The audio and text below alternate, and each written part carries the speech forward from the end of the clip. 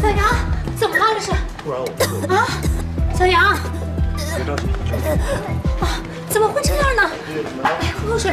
悠悠，悠悠，悠悠，哎呀，老师，孩子们都怎么了？啊，他这一直在干呕，像是吃坏了什么东西。怎么回事啊？没事。悠悠，给孩子喝点水。哎呀，还有别的症状吗？没有，没事。小文，告诉罗老师有没有不舒服？没有说。哪儿不舒服？肚子痛啊？保健老师，厕所里还有2个孩子吐了，说是头晕，你跟我来。老师，我肚子难受。来，坐好了，来。马上医生就来了，你坚持一下。靠住了啊！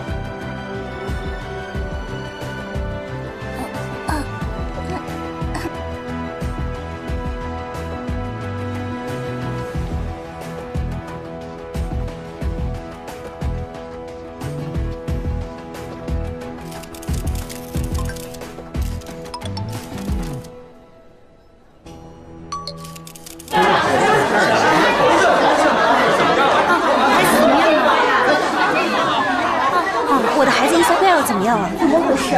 好端端的怎么会食物中毒呀？食物中毒啊！难道你们怀疑是蛋糕的问题？这食材是昨天才买的，而且也通过了学校的食品检验，这一点卢老师是知道的。但别的班的都没事，就我们班吃了蛋糕的孩子有事。就是我自己的孩子也吃的，我不可能不注意。你那就是一个家庭作坊，真要晚上跑进几只蟑螂，你也不知道啊！早知道就选外面正规的甜品店了，那也不至于这样一个。大家也都吃了，而且我也吃了，咱们都没事啊。哎呀，这小孩怎么能和大人比呢？我跟你说，如果我孩子有一点问题，我跟你没完！就你，大家都冷静一下，医生没有出结果之前都不要乱，好不好？我觉得可能不一定是蛋糕的问题吧，因为我们家小文也吐了。小文妈妈，你说的这是什么意思呀？因为小文有哮喘啊，蛋奶制品他是不吃的。哎呦，小文妈妈，那小孩子嘴馋，那说明小文自个儿偷吃了，我们都不知道呢。就是呀，孩子吃了还是1、2块，孩子都是没有出了大问题。谁是周楠楠？楠不是，是我。有家长反映您提供蛋糕可能有问题，现场的食物都送去检测了，是吧？请配合一下，带我们去制作现场。警察同学，能不能等我孩子醒了我再去啊？我们需要尽快确认到底是哪个环节出了问题，这是对孩子好。可是孩子现在还昏迷着，我不能把他一个人留在这儿。这里有医生、护士、老师，而且我们有专人负责陪护。陈楠，小杨怎么样？还没醒，你这是？我得跟他们走一趟。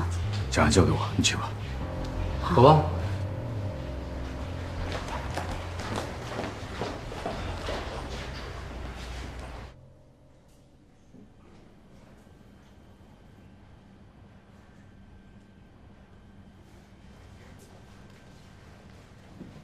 哎，悠悠的老师把悠悠的书包送来了，我让保姆送了点换洗衣服过来，顺便给你带了双平底鞋。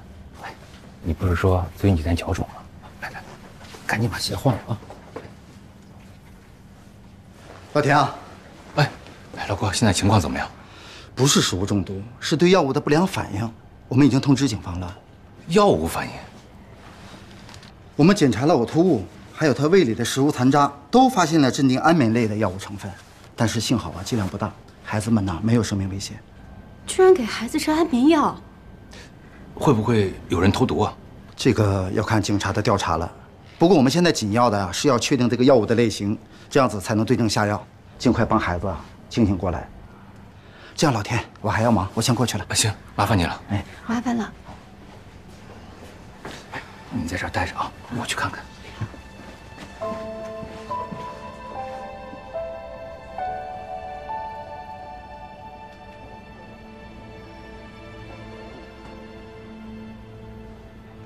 我们检查了呕吐物，还有他胃里的食物残渣，都发现了镇定安眠类的药物成分。妈妈，你生病了吗？你为什么要吃药？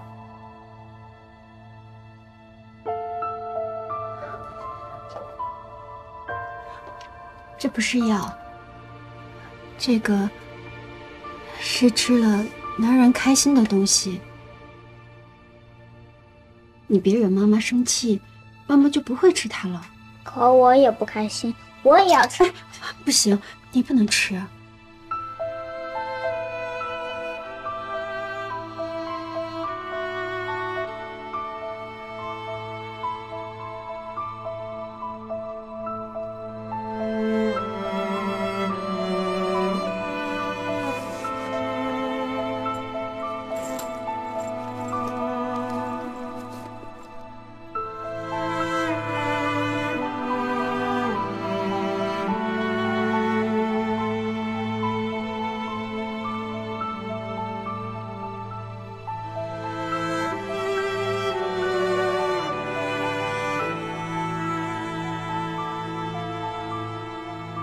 哎，你们说这小杨妈妈怎么回事啊？怎么又说是药物中毒呢？这药物可是大事儿啊！就是药物中毒。不是，大家听我说，你说他是不是故意的给孩子吃安眠药？不至于。哎呀，这样的话，小杨在这个医术学院发展最好了。因为妈妈，化验有结果了吗？各位家长过来一下。警察在这儿，你有结果了吗？药物成分已经调查清楚了，是抗抑郁药。抗抑郁药，我们得立案调查，所有艺术节在场的人员都要配合我们做笔录。不是警察同志，我孩子还在里边都没有醒啊！请各位家长配合我们做个笔录，请大家冷静，配合我们一下，请大家配合我们工作。我怎么没有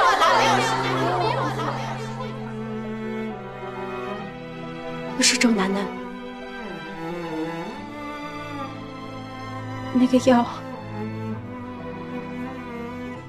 是我的。你？哎呦，悠悠妈妈，你怎么回事？这么大的事情，你怎么能瞒着我们呢？你说，对不起，我也是刚知道的。你这种药你怎么不看看好呢？你是不是有病？你故意的？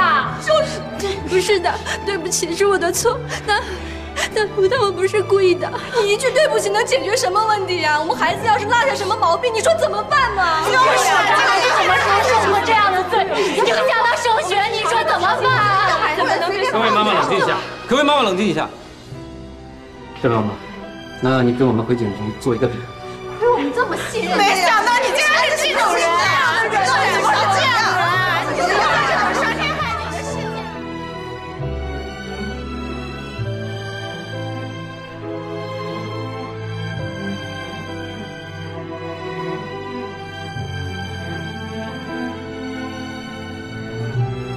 你干什么呀你？你看看周围的人，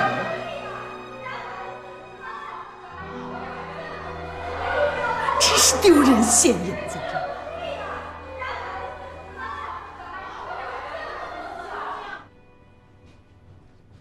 这。你是？你好，我是幼儿园的老师。你怎么回来了？小杨刚刚洗了胃，需要输液观察，还有其他孩子情况也稳定了。